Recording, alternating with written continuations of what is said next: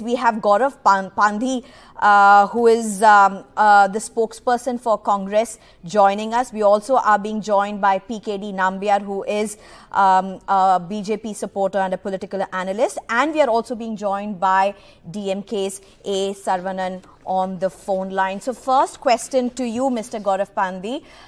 The Congress making it clear that this is not something that is accepted to them, despite what personally several leaders of the Congress, whether it be Sonia Gandhi, Priyanka Gandhi or Rahul Gandhi, would have said in the past in terms of forgiving the convicts or coming to terms with them. They're saying, Abhishek Manu Singhvi saying that is their personal stand, and even though different from their personal stand, as a party, this is not something that is acceptable for Congress.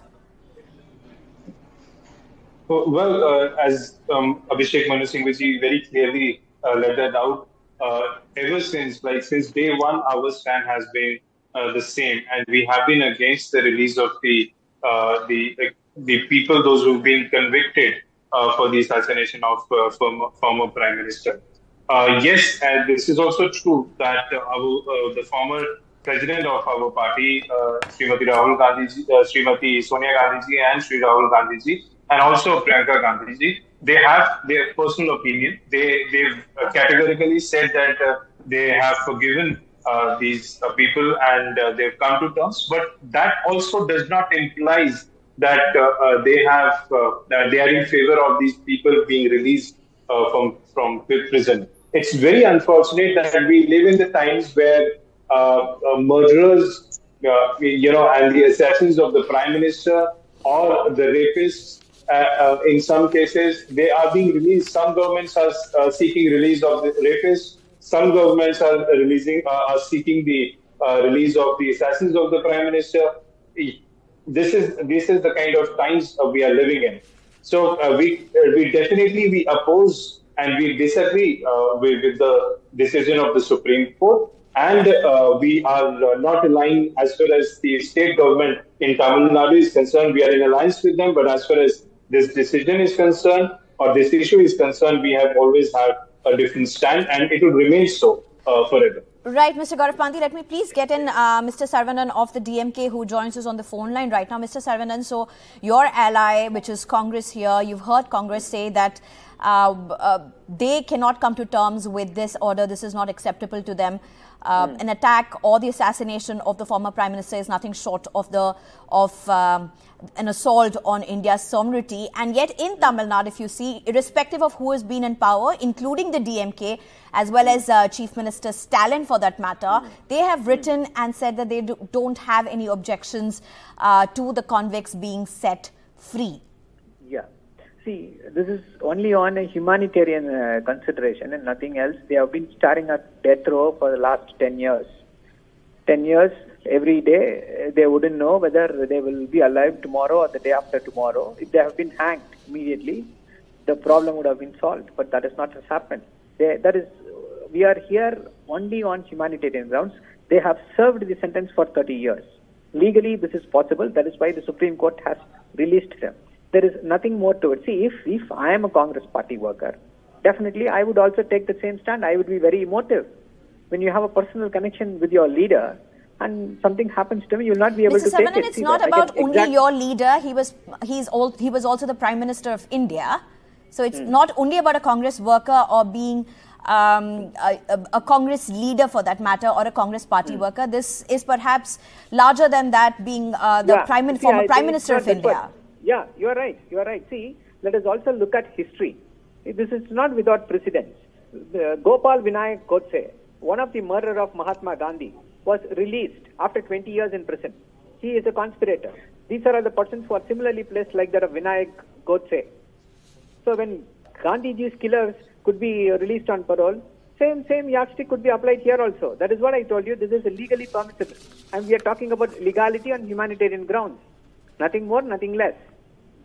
Right, Mr. Saravanan, Mr. PKD Nambiar, let me just get you in for a quick reaction. You've heard the Congress here, you've also heard the DMK here. Very quick reaction on how you see this play out, considering even the central government or the BJP, you're also a political analyst and a BJP supporter. The BJP government has in the past objected to the convicts being set free?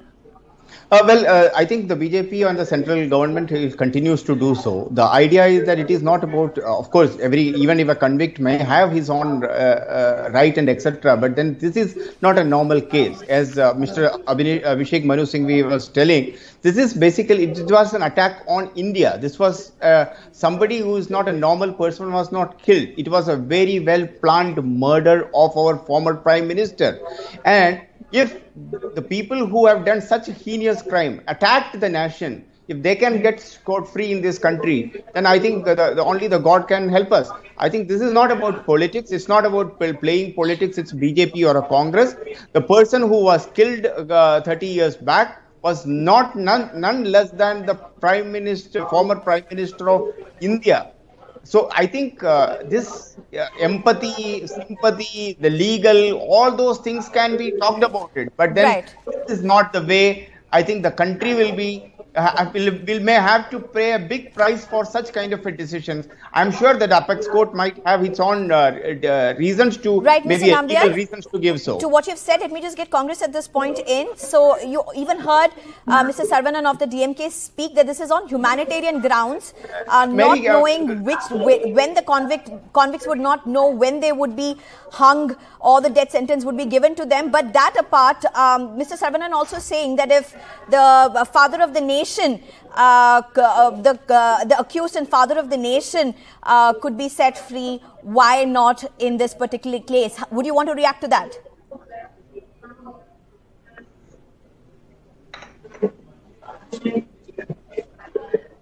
Mr. Gaurav Pandey? Can I just come in? Okay. Yes. See, there's an audio problem. See, definitely. And as Abhishek Manu Singhvi said, this is an attack on India. Now it's a Pandora's box because now what is it? Mr. Gaurav Pandey, let me repeat my question. You heard DMK's statement where Mr. Sriharan said that this is on humanitarian grounds. If the father of the nation, a convict in the father of nations killing could be set free on humanitarian grounds, this is no different. It's not about politics. Would you want to react to DMK? See, the people, those who were responsible for Mahatma Gandhiji's assassination, that case was totally different. In fact, I would say that there are people like Savarkar who who escaped the justice. So there was lack of investigation at that point of time. Their B.L. Kapoor Commission's report, which is to be considered today. So that's a totally different case in a different era, which existed long ago. It cannot be compared with what happened in the 90s and the scenario that we have today. So these two cases are not comparable. In fact, what it is going to do, what I was pointing out to was that there was the former Prime Minister, former Chief Minister of Punjab, Byan Singh. He was assassinated, and there are people, those who have been convicted of his assassination. They are on death row, and the political party in Punjab, Akali Dal, they are seeking their release, and this judgment, this decision of the court is going to pave way for that as well. Let me just quickly get in DMK, Mr. Sriharan in. Mr. Sriharan, what Gaurav Pandey has said, you've heard, but not just them, Congress as a whole, even the leaders, even Abhishek Manu Singhvi is saying this sets a bad precedence. It's not just about Supreme Court's verdict in this particular case, but even cases which may not be as severe as this or perhaps lesser in magnitude. What would be the precedence for keeping them continuing their the imprisonment time and not setting them free? What precedence does this set? See, that's why I told you the peculiar. No case could be a precedent. I am talking about how this case is peculiar. Tell me one case where the convicts have been staring at death sentence for 10 long years. I am asking, what more torture can you inflict upon them? You could have hanged them within 6 months. No questions asked. This is the worst form of torture. So that is the precise reason why the Supreme Court set aside all those things. So they have undergone everything. That is why we wanted them to be released.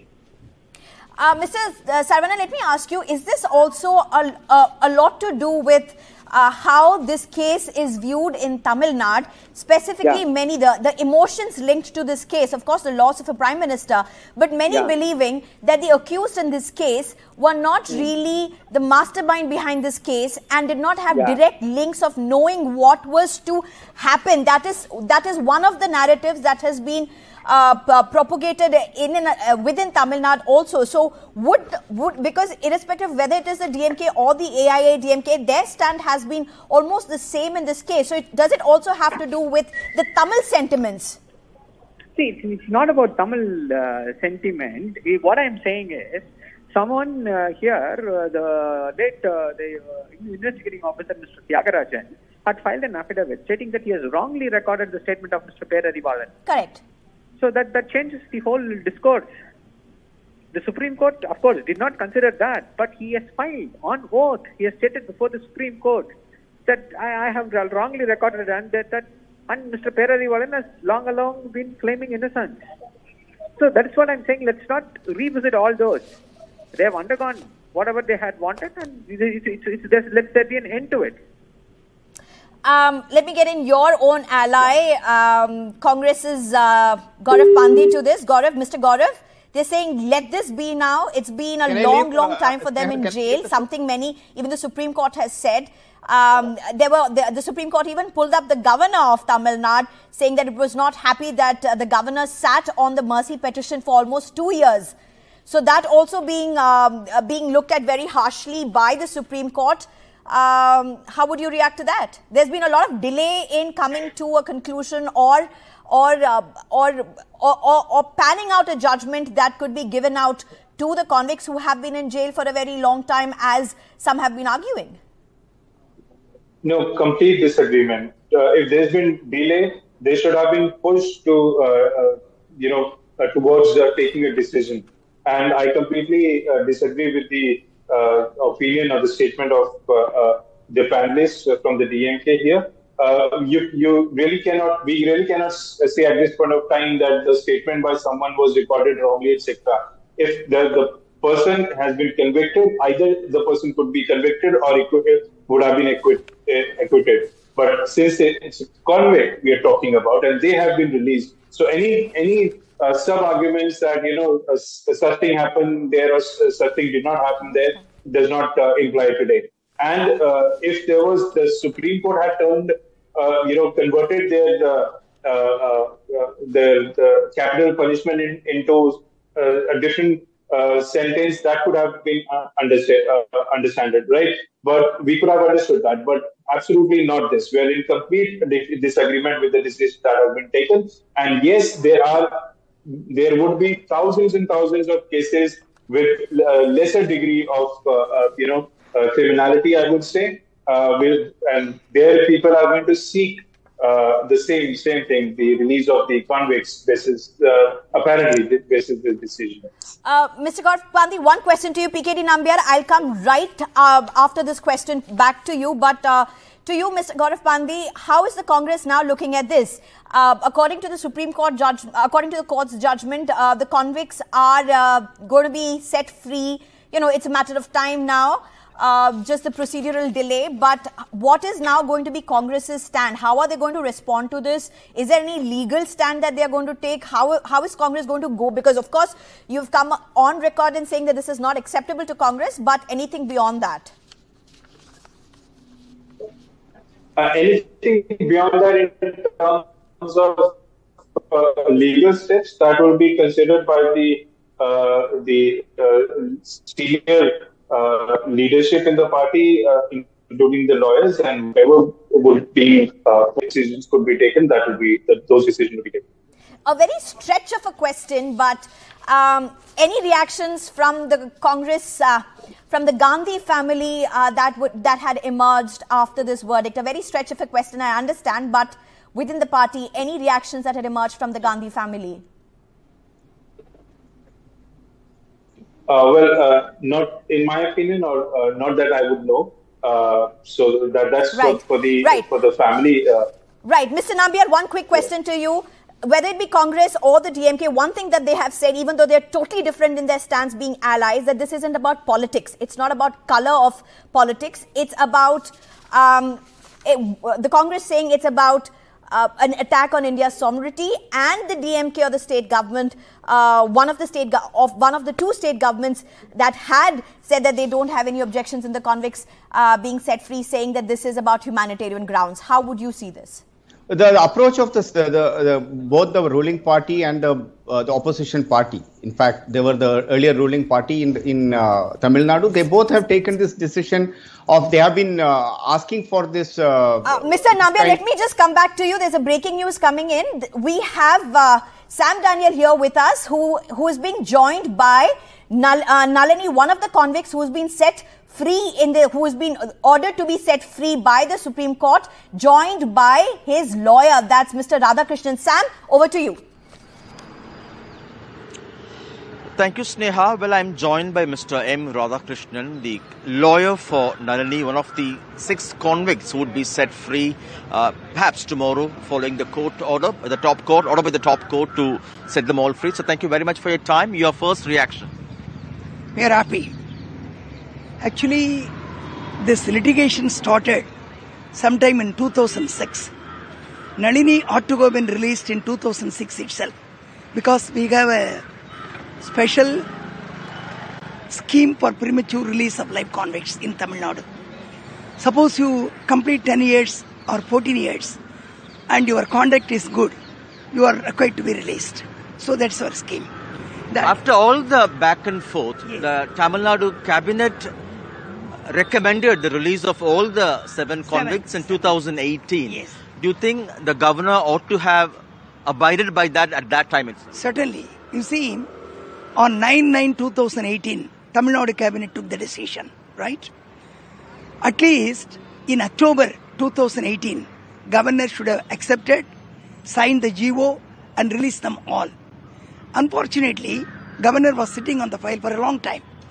But the constitution bench of the Supreme Court in Maruram's case, clear, to this effect. Once cabinet decision is taken, it is binding on the governor. Governor has no, different opinion. He cannot question. The moment he receives the decision, he should have signed it.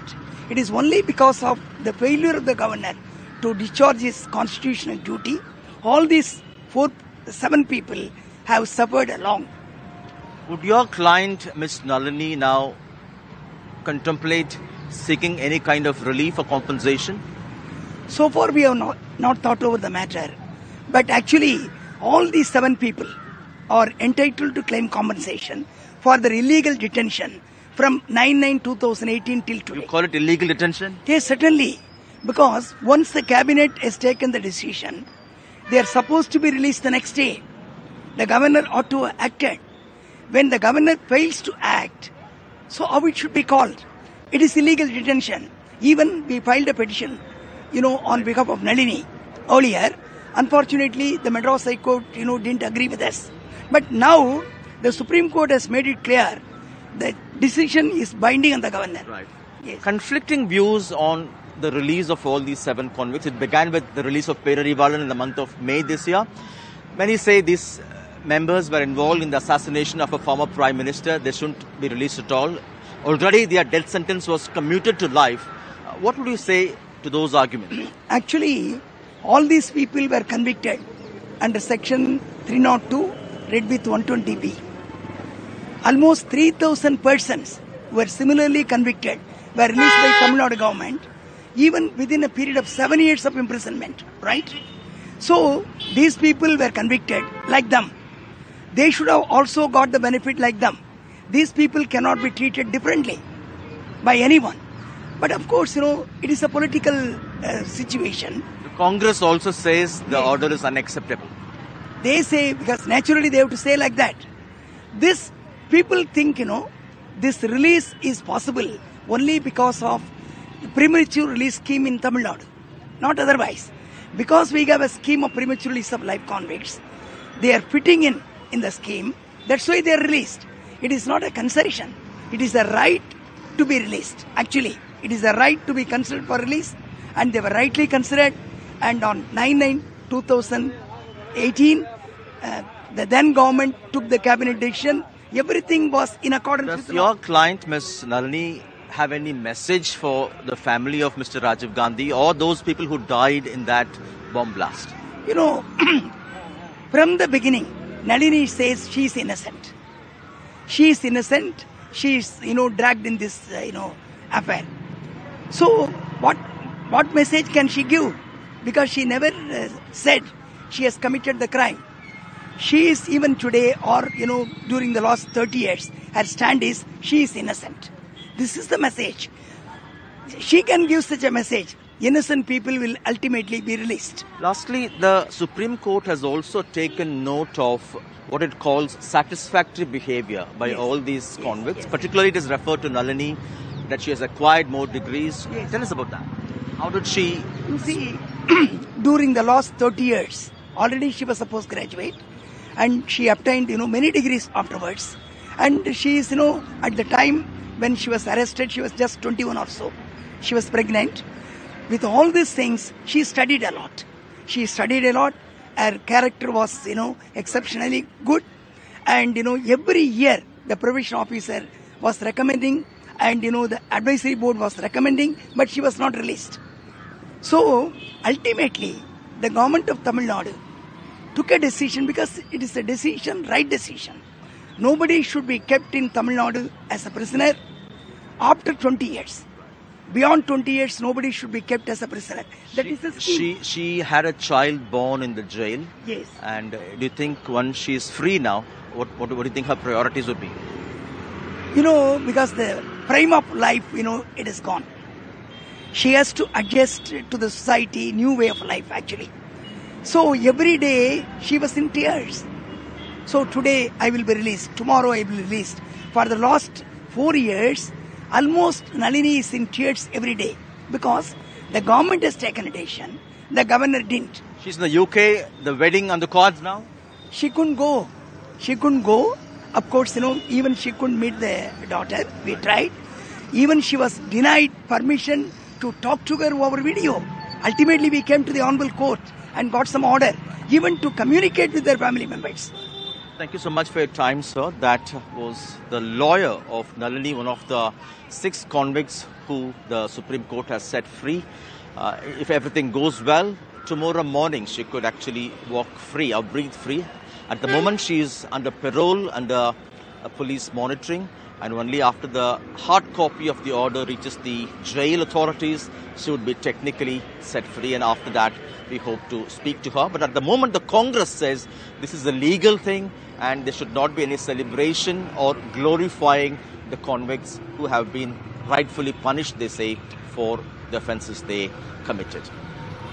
Well, thank you so much, Sam Daniel. Nalini, one of the accused, not the accused actually, one of the convicts in this case, one of the bases on which she is being set free, as Sam Daniel and the lawyer was mentioning, her good behavior and several degrees that she has earned in the process of during the duration that she was in jail.